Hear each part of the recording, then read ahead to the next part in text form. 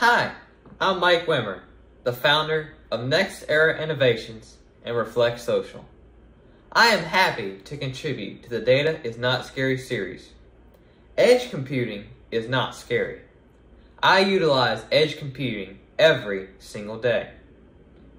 Edge computing simply means processing closer to the data source. For example, completing edge processing on board a robot or vehicle.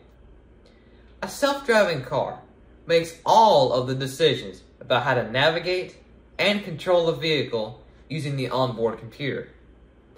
Just think about how many times your phone or GPS has lost signal when you were traveling.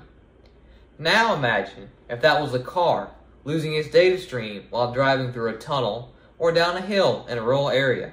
Talk about scary.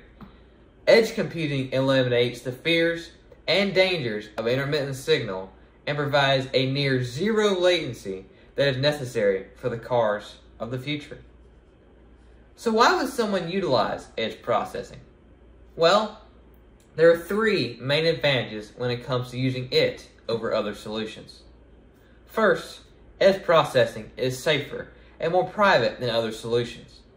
This is due to the fact that all of the computations are completed on board and not sent via Wi-Fi or another wireless protocol to an off-site processor that can be potentially intercepted. Just remember, the cloud is only someone else's computer that is storing your data. Therefore, if possible, why not store it on your own? Second, edge processing is more reliable compared to off-site processing. As expressed in the self-driving car example, onboard processing is crucial in environments of intermittent signal. Off-site servers may experience outages and not be able to compute the necessary data. Therefore, edge processing provides a more reliable and trustworthy solution when computing and manipulating data.